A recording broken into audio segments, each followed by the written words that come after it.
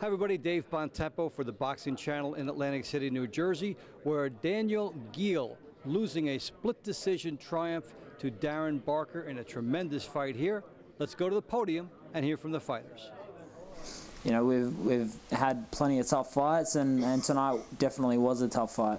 But you know, sometimes they don't go your way, and you know, it can be very disappointing. But you know, like Gary said, we will definitely be back, and you know, next time, you know, we won't make any little mistakes, and you know, we'll get the job done properly. You know, I'm a very determined person, and you know, if I set my mind to it, you know, I'll be even better next time, and you know, hopefully we can get a rematch. If not, you know, I'll work with my team. My management will make the right decision, and you know, whoever's put in front of me, we'll make sure we beat.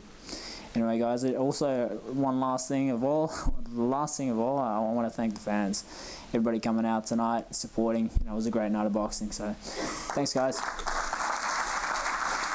I'd like to introduce the new IBF middleweight champion of the world, Darren Barker.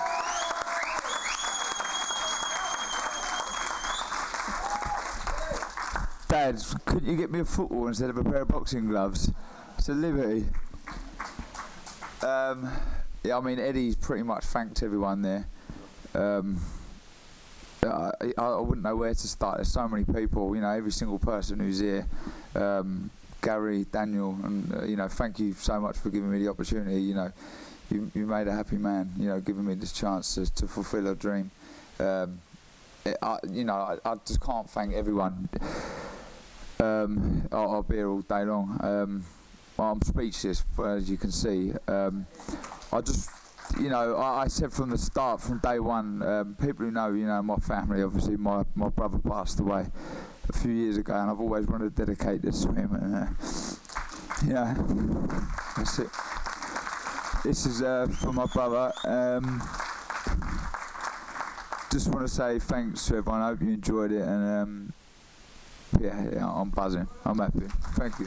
Yeah, I mean, you got to give Darren credit. He's a tough guy. You know, he took that shot to the body, and you know, he was, yeah, on the brink.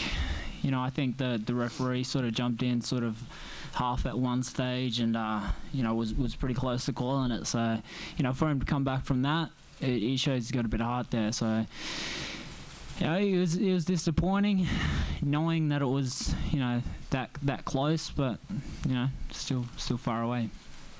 I wanted it so much, you know, I really did. I said a couple of times, there's not much, you know, I'm quite a simple person, really. I don't want too much. When my beautiful fiancée Gemma was pregnant, I just wanted a healthy child, but next to that, I wanted this, and I've got it. And it, you know, it took tough rounds like that, and you know, I was hurt, but something got me through it. Someone picked me up, and I'm glad they did.